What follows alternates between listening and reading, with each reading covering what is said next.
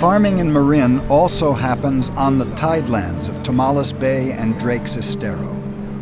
Oysters have been farmed here since 1875. The industry ranks third in Marin production value, behind dairy and livestock. Oysters are grown from microscopic larvae called seed and take 2 to 3 years to be ready for market.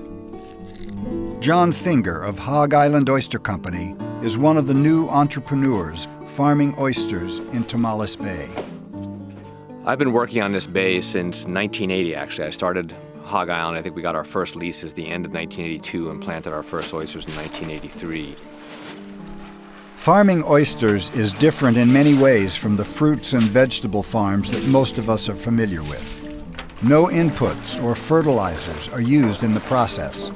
The daily ebb and flow of the tides bathe the oysters with nutrients. And the oysters are primary grazers. That's why they're so wonderful and good for you and all those good things. They're very low in the food chain and the food is brought to them. So again, that's what makes this place so good, is it's got a great profile of all those things. The signature of the bay is like the terroir of the wine.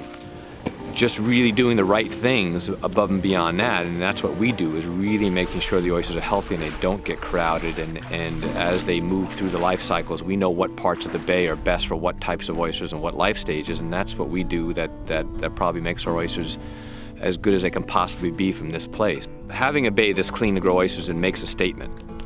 However, it's not that way all year round here. In the wintertime, our water quality suffers due to runoff from the land. Really what it comes down to is the bay's health is linked to the watershed health. So, we're all working together to try to make our streams healthier.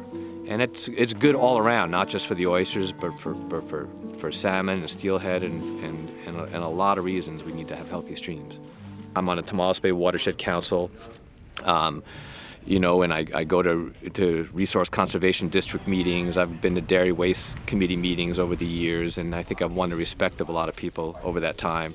I sell right at the farm. We have a booming retail business there. We have a restaurant in the Ferry Building in San Francisco.